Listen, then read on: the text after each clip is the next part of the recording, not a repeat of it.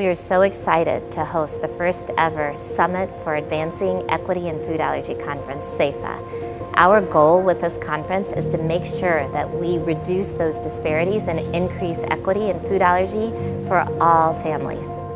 One of the biggest challenges in health equity is it's very easy to look at the numbers and see how bad the problems are, but it's much harder to try to get all the stakeholders in one place and have them engage in an actually productive way, and that's what CFAAR is trying to do.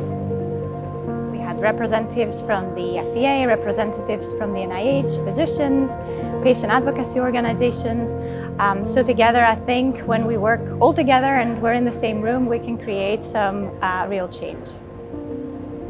Being a part of the panels has really made me aware of how we can incorporate allergy education in our participants now. Even though it's not nutrition education, it still has to do with the food that they eat and preventative. So I think we can find a smart way to share that information so maybe moms can make a more informed choice and maybe know better on how they can protect their children from food allergies.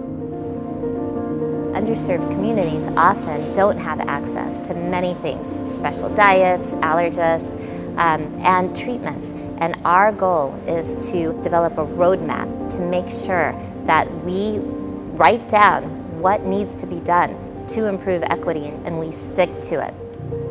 This is the only way that we can all work together, policymakers, payors, patients, advocacy groups, pharmaceuticals, NIH, everyone in the same room with the same plan and the same goal to reduce disparities and improve equity in food allergy.